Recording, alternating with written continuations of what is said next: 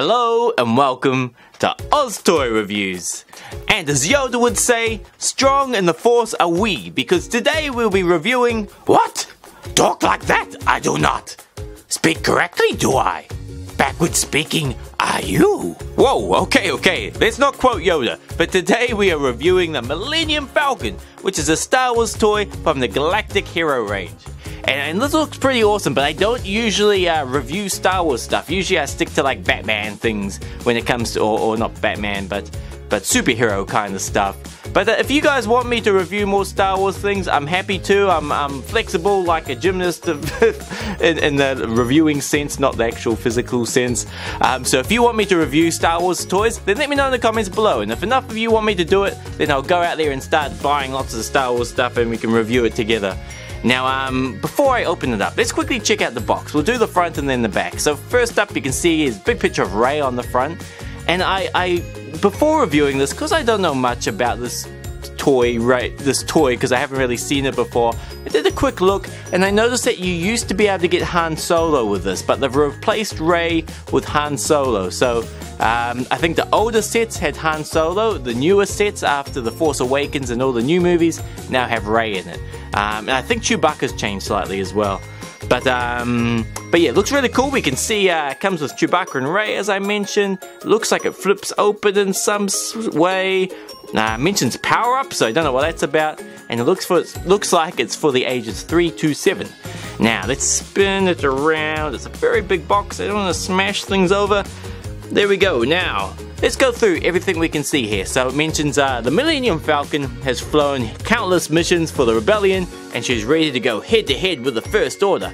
Wow, okay. Now I can see here there's power-up. So that means that the arms swap around, which is something I've never liked. I stopped buying Playskool heroes when they started doing that, because I don't see the point in being able to make the arms come off. Because why would you want anyone to have Chewbacca arms and anyone else to have Rey's arms? Like, you know, Han Solo with Rey's arms wouldn't be the same. I don't know. Let me know in the comments as well what you think about this. Like, if you think it is cool that you can swap the arms around, like, do you have them? Do you play with them? And is it like a feature you like? Or do you wish they kept it like they used to, where the arms were just attached to the body, just like other toys, I guess. But anyway, that's I don't want to rant about that, but I really dislike that feature. But anyway, the rest of the things you can do is there's a spinning droid, which looks cool. Looks like you spin the table around and it makes that little droid underneath move around, which is kind of like what Luke used to learn how to use the lightsaber. There's a trapdoor somewhere. Looks like it's under where BB-8 is sitting. There's a cool kind of cockpit shooting panel place, it looks like.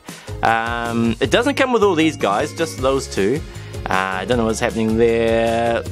Nothing else happening there. Oh yeah, and the secret compartment. And there's just mentions of what comes with. So it includes Rey in a Resistance outfit, Chewbacca with power-up arms, a sensor dish, cannon, ladder which must be inside, and label sheet, which we'll probably find out once we're opening all this up. So without further ado, let us start opening this. Okay, so that took a little bit of time to get that all unwrapped and unboxed, but here we go, we got it out now. So we have the Millennium Falcon. It's pretty big, so I'll spin it around like that. There you go. And we have Chewbacca, who's still missing his arms. Let's slot those in. So there we have Chewbacca. Actually, we'll start with Chewbacca. So there we go, there's Chewbacca. He's got a headset on because he's usually the co-pilot of the Millennium Falcon. He's got the bandolier around his chest, which I can't remember what is in it. I'm assuming it's ammo for his bowcaster, which he's holding there. Let's lift it up. It's a very cool bowcaster. I like that kind of metallic chrome plate. Or it's kind of like a gunmetal grey. Oh, there you go. The gunmetal grey color he's got on this bowcaster. He's got a big old pouch there, which I don't know what he keeps in. Maybe his Wookiee lunch. A bandolier on the back, and then you can see that slot there where his arms can come in and out. Let's see. There we go. They come out pretty easily. So there he is without his arms. And there you go. You just click them back into place, and they're pretty well stuck in there. Like, they're not gonna fall out while you're playing with them. So that's one good thing. That's one thing I was kind of worried about, is if you're trying to play with the toy and the arms are always kind of like falling out because they're designed to be swapped. But no, it's in there quite well, quite securely. The wrists look like they rotate, which is good, both of them. And his head, a little bit of Wookiee movement. There you go.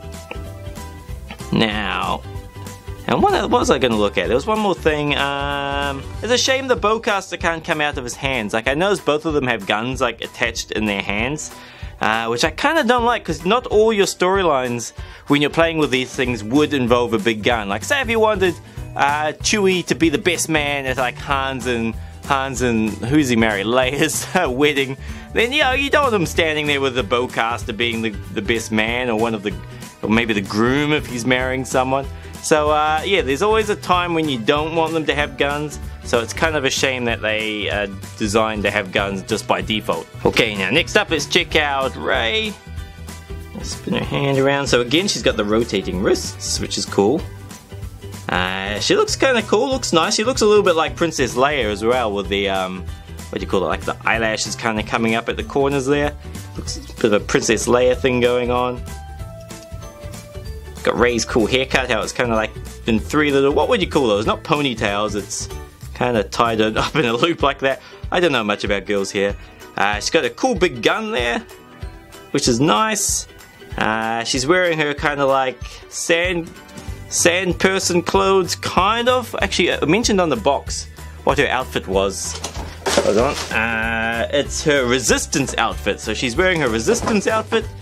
A little kind of like, again, a little lunch pouch. She can keep some crackers in there maybe. And again, her arm comes off. Oh, there we go.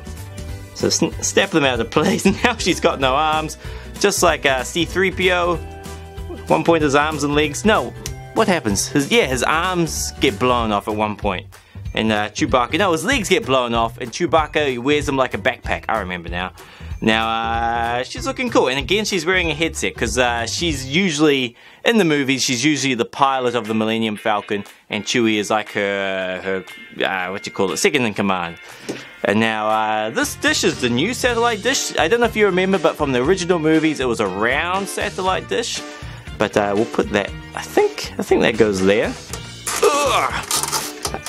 There we go. Oh, it goes up and down, which is nice. And it's a bit noisy, but it spins around. Cool. Okay, I like that. And this gun turret, I don't know where this goes. I guess it can go wherever you want. So it fits on there. Oh, look at that. Cool. So you push that down, and the guns move around as if they're shooting, which is cool. And let's check it out. I haven't opened this up yet, so I don't know what we're going to find inside.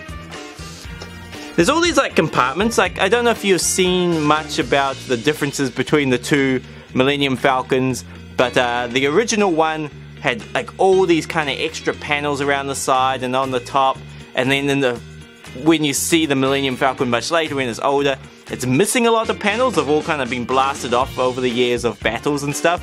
And that's what looks like can happen here. Like, it looks like you can take a lot of these panels off. I don't know if you can or if you're meant to without breaking it, but yeah, it's just weird that they look like they can be pulled out. And I'll show you the top before we get into it. So it's nice how it's got little bits of red around the place. Little bits of orangey red. I love that gun. Oh yeah, the gun rotates as well. And I remember in the movie that there's a gun down the bottom, so maybe that can go in there? Nope. I remember one of the movies, yeah, the gun kind of comes out the bottom there. I think it's the one when Luke's shooting it. But it doesn't matter, we'll stick it up the top for now. And while we had it upside down, I noticed it's got some little feet here, which is cool. So they come out. Now, I think it's missing a front leg, but it's probably going to be inside somewhere. But for now, we'll put the legs down. Now, we open this up. Something's... Oh, there we go. So to, I don't know if you saw that, but it's kind of the top is locked at the moment. I can't open it up. But then, as soon as you push this back, it unlocks it. So there we go. Okay. First time opened. So make sure you can see it all. So I'll show you the top down first. So there's two kind of couches, one there, one there. There's some sort of center console which doesn't rotate, but I remember in the photos, on the box, they had the gun in there. So if you ever want to have the Millennium Falcon sitting there like a mobile base, you can do that. I'll just take it out for now. There's a game there, I can't remember what it's called, but hopefully you can see that, where it's like a holographic chess game. You see a few people playing on the Millennium Falcon. Looks like some sort of four-legged monster guy there fighting some other guy. Oh, there you go. And now what else can we see? So this looks like the hidden cockpit? No, the smuggler's stash or smuggler's place, where Han Solo or whoever's in it will smuggle all their contraband. So that's in there, and it looked like it was big enough to fit someone, so we'll chuck in Chewie. Get in there, Chewie. Let's see if we can smuggle people. Oh, not Chewie. He's a bit big, but maybe Rey. Yeah, she'll fit. There you go. So you can smuggle people in there, no problem. And this looks like it goes down. There we go. Now, in the smuggler's bay, we saw a leg. So it's... I'm assuming that's the big foot what goes there. There we go. So now, that makes more sense. So people can board the Millennium Falcon by going up the little ramp there, which is cool. Oh, close. I think I broke it a little. Not properly broken, it clips in and out of place. There we go. Okay, now what else can we see? So this, I saw in the pictures, opens up. There we go. So we can fit a pilot in there, or someone manning the guns. I'm not sure if it's meant to be the cockpit or where a gunner sits. So there we go, we got Chewie doing that. Again, he's holding his gun, which doesn't make sense. Oh yeah, and it even closes on him, cool. Oh, look at that. Okay, cool, nice. So they can sit in there and have it all closed and fly around, which is awesome. Okay, now let's move the camera just so we can see the top half. There we go. How's that? Hold on, I'll lift you up. Nice, that's better. Okay, now what can we see here? So if I spin this around, you can see that little orb there spinning around. So that's what people will use to practice their lightsabers. And I know there are some Star Wars Galaxy characters who do have lightsabers, like there'll be a Luke, and there'll probably be a Rey with a lightsaber, and Kylo Ren. So you could put those there with their lightsabers out, kind of hitting this as it spins around, so that would be cool. This pillar there doesn't do anything, which is alright.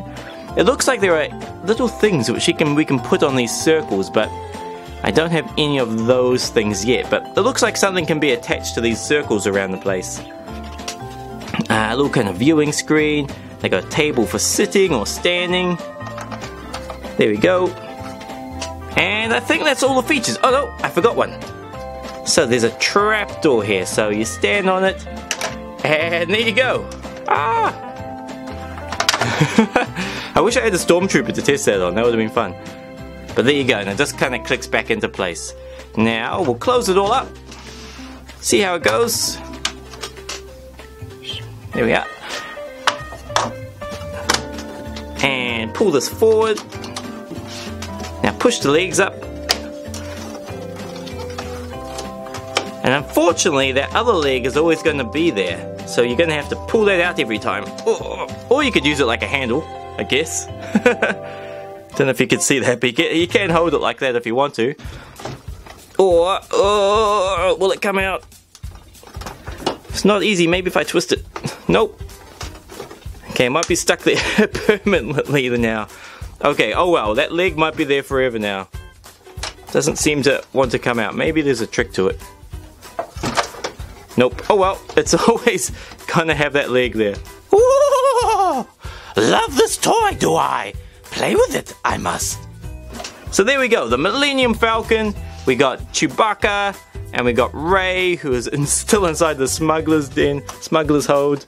We'll pull her out. Throw them on top. There we go. So we got that Chewbacca, Rey, and the Millennium Falcon. Now I hope you enjoyed the video and the review. If you did, let me know by clicking the thumbs up like button. Comment if you want to comment, you can tell me anything. But otherwise guys, I hope you have a great week. Take care of yourself and may the force be with you.